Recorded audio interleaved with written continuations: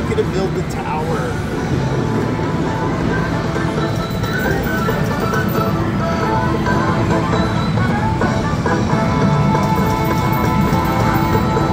Time for winnings.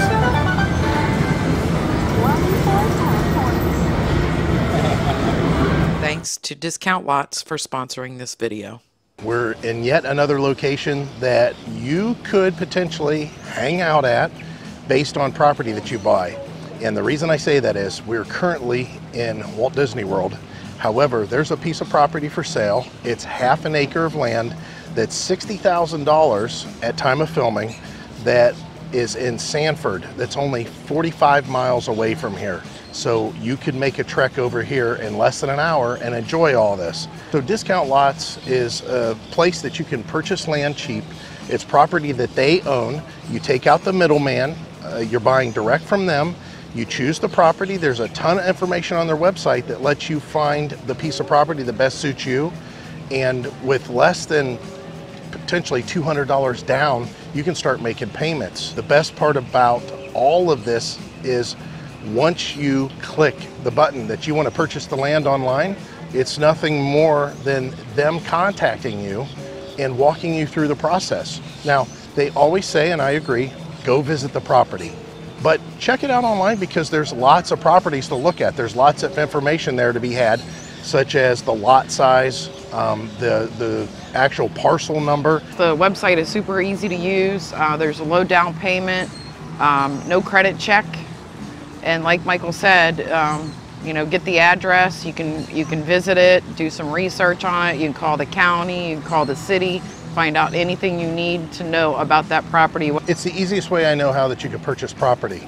So use the links below, and whenever you do that, make sure that you use the code RVDaydream10 and you will get 10% off your first purchase.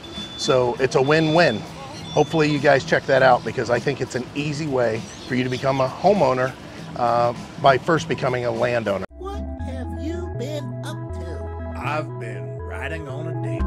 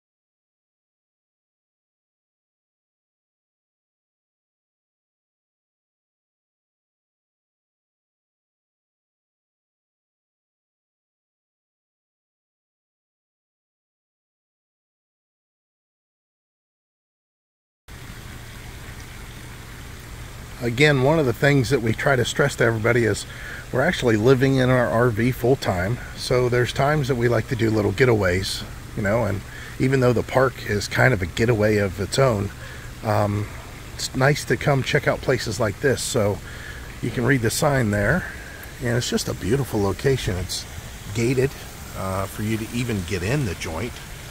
You have to show that you have a reservation, and then you can see all the little suites that are available.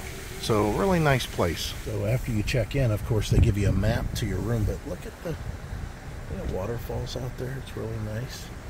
There's quite a bit of traffic here. Heidi's, they got a stop sign, not Heidi. Yeah. So it's a resort. So this is the kind of thing that if you have timeshare or something like that, you would be and have the privileges to stay in these places for a period of time. Well, in our case, we're just staying here for the night. Much better than a hotel. So their deli is really good. That's nice. So they have really good food.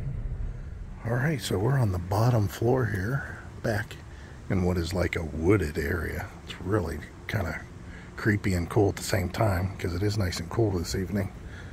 And we'll head into the room, show you what it looks like.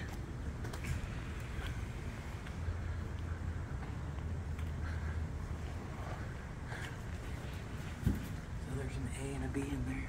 Oh, okay, that makes sense. We are B.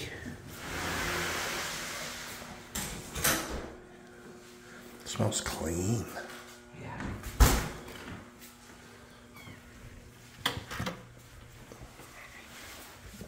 So, go ahead and close that. You can see here the bathroom looks like.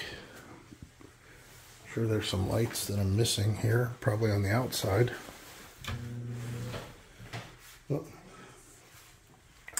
So, wait a minute, flip that light. Flip this switch. Where? Oh. Yeah. So there's the shower.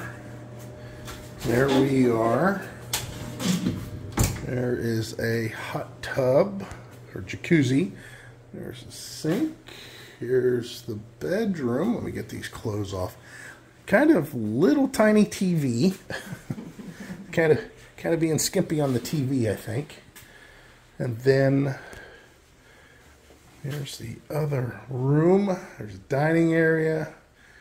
And you have your whole stove, refrigerator. You know, it's a full-on kitchen. So this is, like I said, this is one of those places that you can just hang out at on a monthly basis or whatever if you've got a timeshare. You got your own little... Yeah. And we've got a little patio area, which you guys can't see at all. Oh. There we go. I was afraid I was going to knock the glove off. So yeah, this is kind of cool. Our own little patio area. Of course, we don't need the fan. It's cool. Yeah. It's real cool, to tell you the truth. So yeah, it's a nice little area. Like I said, it's one of those things that you guys may want to look at whenever you decide you're going to explore.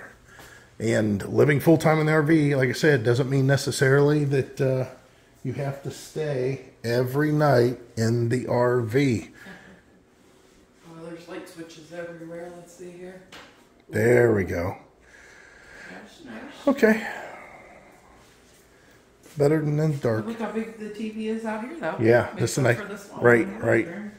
Absolutely. Okay, let's get our night on.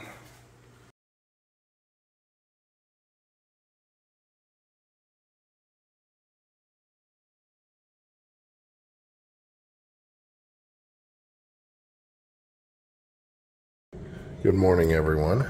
And now that it's daylight out, I can kind of show you a little bit more what I was talking about here, because this was all dark.